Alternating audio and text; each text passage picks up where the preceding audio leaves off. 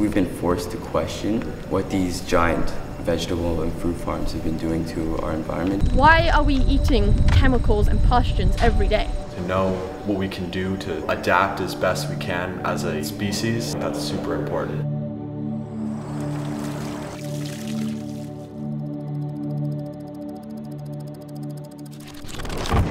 So I'm harvesting onions. We cut on the stems just about where the leaves end. And then we'll pull off some of this just like dead stuff, you know, easy to get stuff. With our school farm, it's our first year of running our farm. We are using practices with a regenerative vision in mind. And for the last couple of weeks, students have been investigating different types of agricultural techniques. Students have been then taking their independent research and presenting on those. So our students are tasked with thinking about some things that would work well on our farm and what are some different practices that we could start thinking about and incorporating as we grow.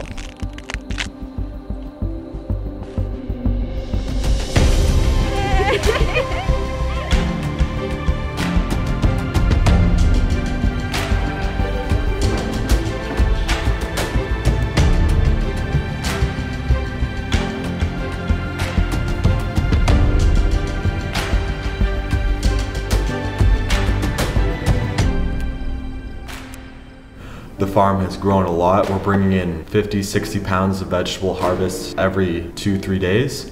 We've basically learned about the environmental impacts of farming and how we can change that. It all revolves around how you farm and how it can affect other people.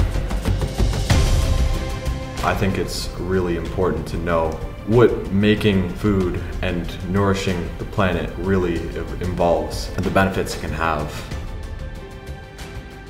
I really think that it's going to be a big part of the future of farming, or just the world in general. So we're depending on this new generation to be passionate, and this new generation of kids who have these great ideas about farming. It's just so cool from that age you're learning about it and you're understanding it and oh, I wish I had it.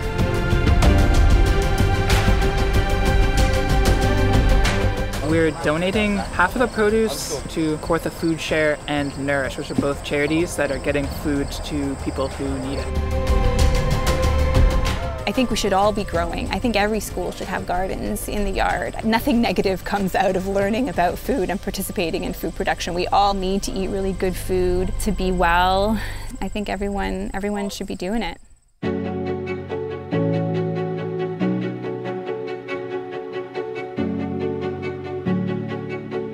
So whether students have never stepped foot on a farm or whether they've grown up around farms, the way that the projects are designed is that there's an individual learning path that they can take. So they're meeting the project where they're at and they can then explore their passions.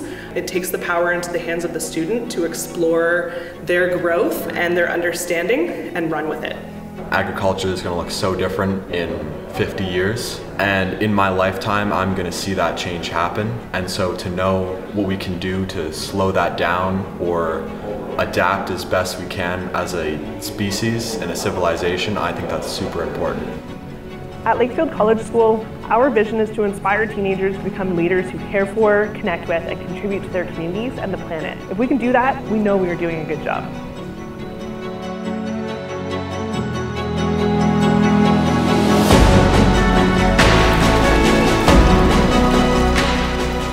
Having that understanding of where food comes from and making choices that reflect the knowledge that they've now gained by learning about different agricultural systems can help them drive sustainable solutions forward in our food system.